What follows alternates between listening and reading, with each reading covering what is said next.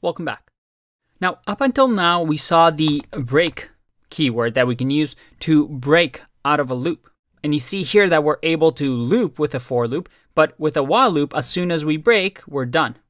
We've just, well, broken out of the loop. But could we do that in a for loop? Let's find out. Yep, break keyword works in a for loop as well. But there's actually two other things that we can use besides break. One is called continue. And you can see here, again, blue highlighting. If I do continue here and I click run, there you go. We get our looping again. But you're thinking, why do we need this? Like, it seems completely useless, right? Well, a break, when we use the break statement, it breaks out of the current and closing loop. So when we used a break statement, we broke out of this loop, right? This whole while loop, we just exited it. And same with the for loop, we completely exited it.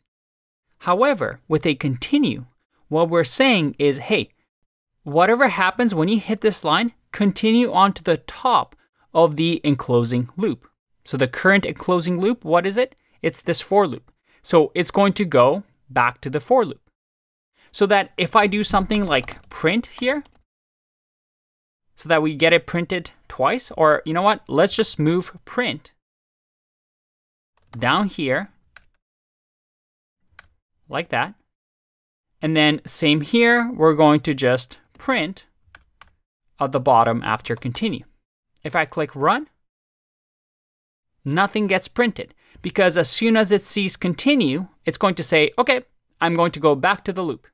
And it's going to keep going, keep going, keep going until, well, the loop ends so that we never actually hit line 10 and line 4. So that becomes really useful in conditional logic as well. Finally, the third one is called pass. And pass is, well, not very useful. It essentially does nothing.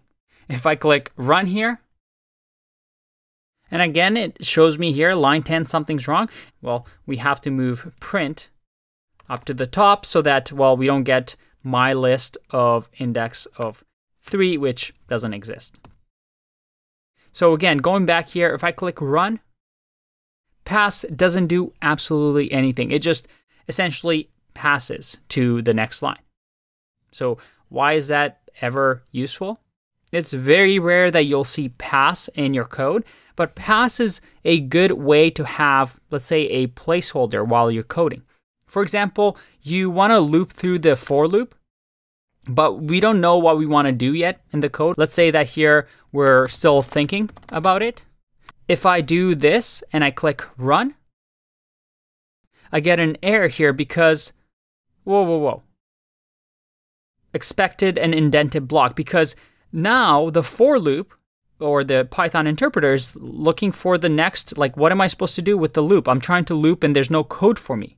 So you can add a pass here to at least fill something for the for loop to say, hey, I'm thinking about it. I'm just going to pass it for now just so you have something so you don't bug me, and I'll come back to it. So if I click run, that still works. So pass is one of those placeholders that we can use so that there is a line of code that does absolutely nothing that we can still pass through.